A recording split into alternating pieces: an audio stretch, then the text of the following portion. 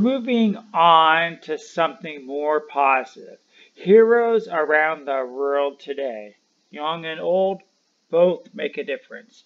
Our first story takes place on Jeju Island. Jeju is an island in Korea. It's kind of like a Hawaii place. Many beautiful tourist attractions. I lived there for a while myself. Monduk Museum provides food to seniors in solitude.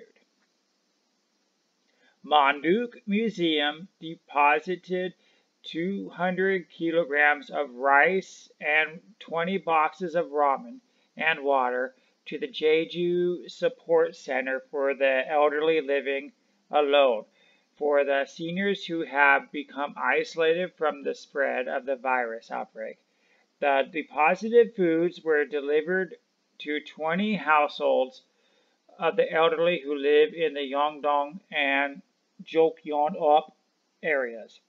Director Kim Song-hong and Monduk Museum said, upon hearing that many are in desperate need of help because of their serious situations following the spread of the bug, he remarked, the museum will continue to share rice and water and ramen we have already obtained with those in need.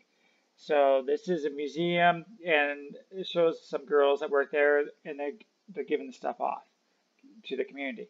So that's great. Now I have another story to share for people of our time. This one actually takes place in the Philippines.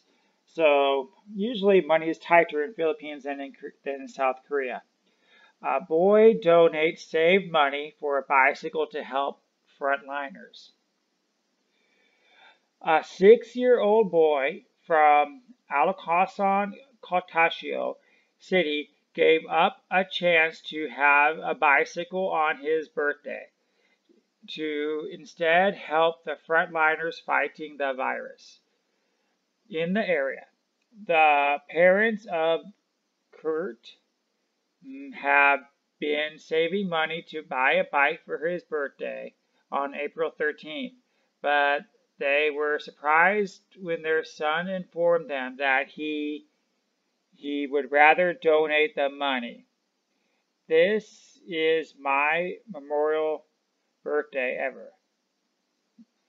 Yeah, instead of buying a bike from my savings, I've decided to buy a pig and celebrate my special day by giving packed lunch to the frontliners in my city, said the birthday boy during an online interview.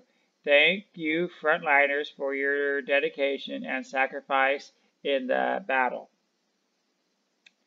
International pageant director and talent manager Joseph Oleg noticed the sacrifice of the frontliners in the area and in the news. Zuhu, who is known in the area as Little Policeman Minando, said that he is willing to wait for his bicycle next year. Nag offered in singing prayers. He said, offer him prayers, his mother said. Cannibal said that his parents led the distribution of food packs to the frontliners. Neighbors laughed at the kindness and his parents during the difficult times. Actually, it's lauded. Okay, lauded. Yeah, neighbors lauded. You know what?